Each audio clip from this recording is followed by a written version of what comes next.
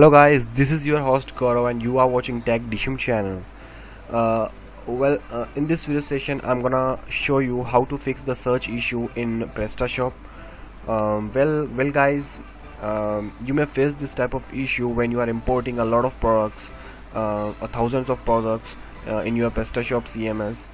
And if you are regularly updating your products, imagine that you have 25 products and you are updating your products again and again regularly within a time period. So you may face this type of issue when you are going to search. I'm showing you how. This is my fresh PrestaShop installation, and I'm not having this issue right now on this PrestaShop, but imagine that this is the PrestaShop which is having this issue. I'm showing you how.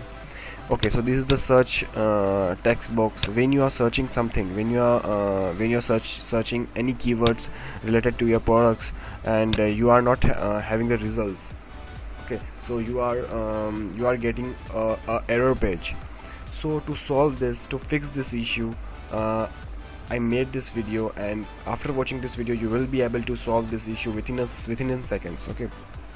Okay, so this is my fresh PrestaShop CMS, and to fix this issue, what you need to do is you just need to go to preferences tab, and then you need to go to search tab.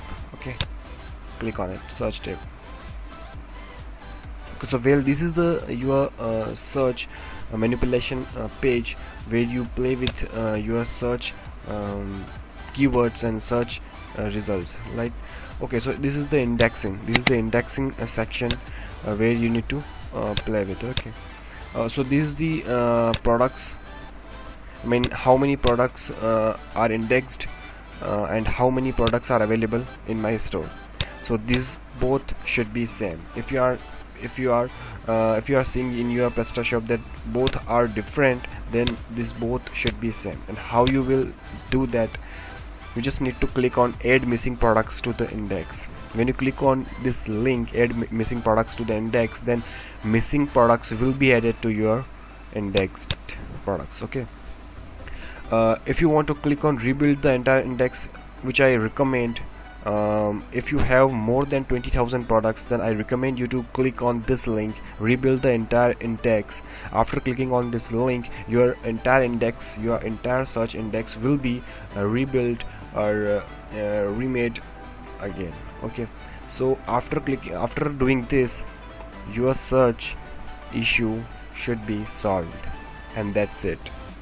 This is very easy. This was very easy.